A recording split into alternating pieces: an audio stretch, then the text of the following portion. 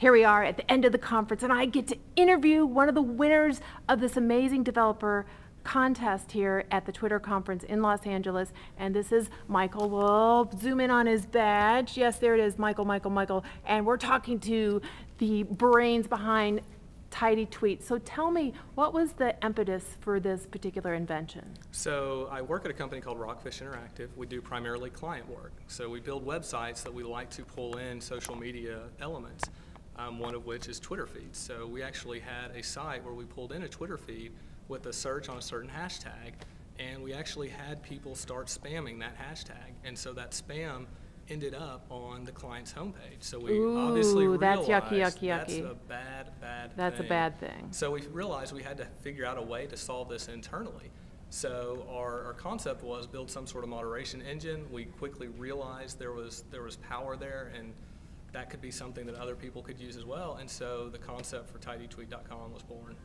So now the thing about Twitter and social media is you're supposed to be authentic. So by filtering, are we non-authentic? How do you think that sits? Well, and the interesting thing is we're not deleting anything. It's all out there still. If you go do a search for that same hashtag on Twitter, it's still there. We're not deleting anything. We're just controlling what actually makes it to the client's homepage, what content they're actually showing. So to me, it's not it's not being unauthentic. Now, I could definitely see someone saying that, but in a corporate type environment where you're concerned with your branding, I think you can give up a little bit of that authenticity for the lack of liability that you get. Right, and I think sometimes, social media, you want to be authentic, you want to be genuine, you want to be direct, but I don't know if cussing, right.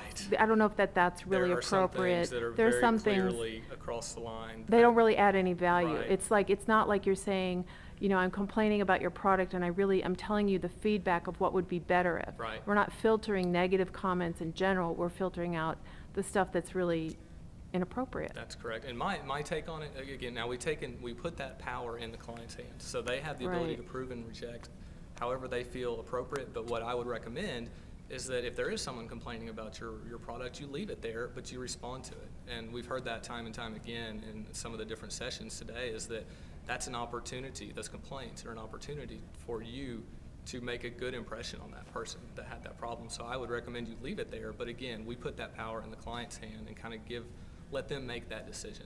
Well, see, as an old alchemist, I think that's the opportunity to take lead and turn it into gold.